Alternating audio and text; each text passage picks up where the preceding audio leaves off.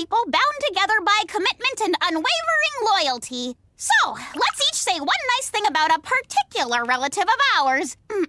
Boys?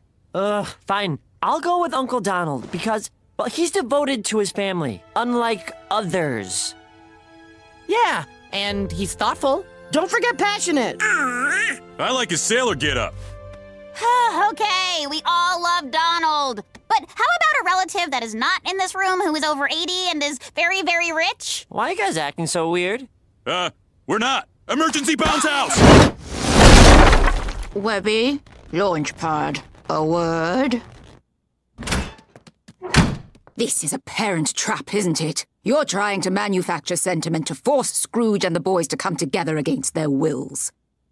I want in. Really? If this family won't come together, we'll have to do it for them. I assume you invited Scrooge. Yeah, but he's running late. Okay, I'll get the boys and Donald emotionally primed while we wait.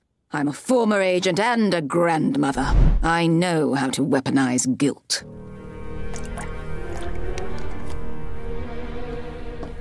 Here, tea. This time in a convenient no-spill cup. Finally, without those kids dragging me off on rip-roaring, unforgettable adventures, I can just sit here in peace, stare vacantly at my money, and sulk like an errant recluse.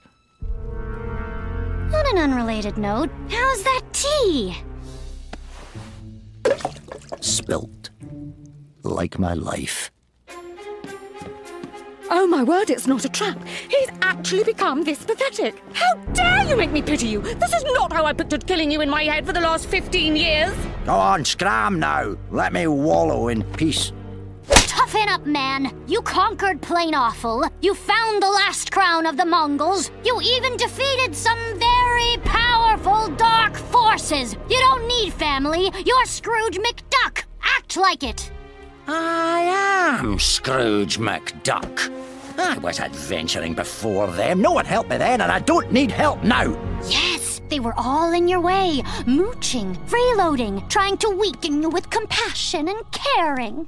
I'm going back to basics. Doggedly driven, bare, barmy Scrooge, flying solo. I don't need Duckbard or the mansion or the bin. I can start from scratch. I didn't need these pince-nez spectacles, this handmade silkweave top hat, these satin spatter dashes. Yes, yes, yes! I don't need anything. Not even your #1 dime.